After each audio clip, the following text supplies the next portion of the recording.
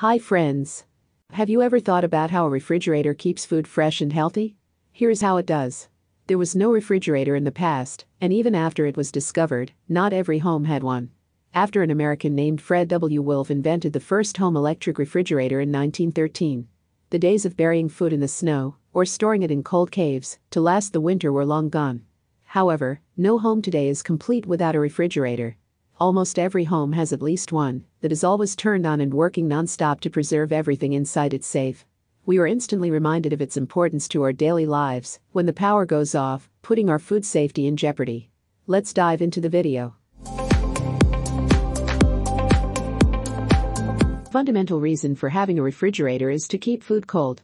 Cold temperatures keep food fresher for a long time and slow bacterial growth, making bacteria take longer to spoil the food. Bacteria, as we all know, can be found everywhere in nature. They can be found in the soil, air, water, and foods we eat.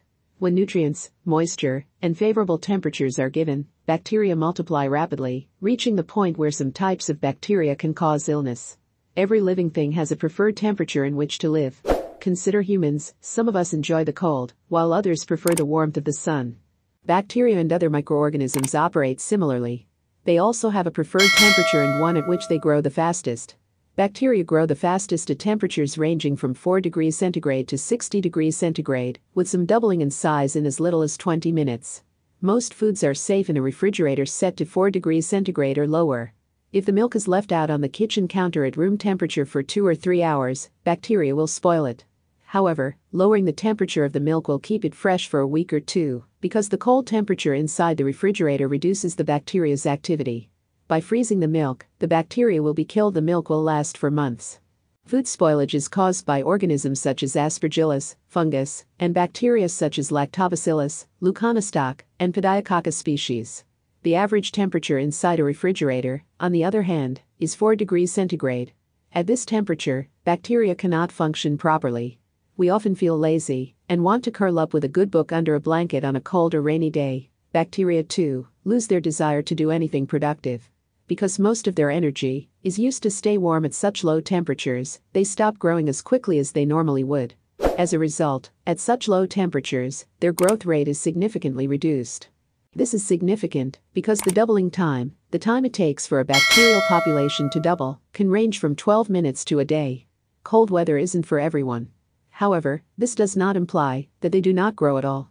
Food cannot be stored in the refrigerator indefinitely. I am sure many of you have seen and smelled open milk cartons in the fridge that have gone bad. Keep in mind that bacterial growth has slowed, not stopped. Food does not rot quickly in the cold, but it does rot over time. Bananas, like other fruits and vegetables, are composed of cells with cell walls. Polysaccharides in the cell walls are broken down by enzymes, causing the fruit's vegetables to soften. The banana softens as the polysaccharides are broken down until the cells are almost completely broken down and the banana becomes inedible. Lipases, pectinases, and other proteases are the most common enzymes responsible for food spoilage. Cold temperatures inhibit enzymatic activity and other biological processes involved in ripening. By storing fruits and vegetables in the refrigerator, we effectively buy more time before they rot. Which means it will rot eventually, but if properly stored in the fridge, it will take longer to spoil. This is why many food items include an expiration date as well as instructions on how to store the food at what temperature. Additional tip: do you think the position of the vegetables and meat in the fridge important? Yes. This answer may come as a surprise to you, but it is all based on basic physics. Cold air sinks and hot air rises.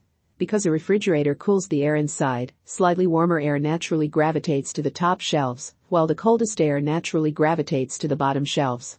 According to research, the temperatures on the top and middle fridge shelves are slightly higher than those on the bottom shelf.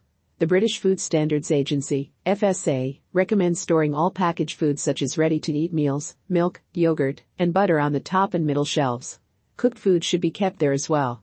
The bottom shelves, on the other hand, should be used to store raw meat, fruits, and vegetables. Household refrigerators are not our only source of refrigeration. In the chemical and pharmaceutical industries, large-scale refrigeration units are used to store chemicals, medicines, antibodies, vaccines, and other items. I hope you like this video. If you find this video useful, hit the like button and subscribe to the channel Circle of Genius. Thanks for watching. See you in the next video.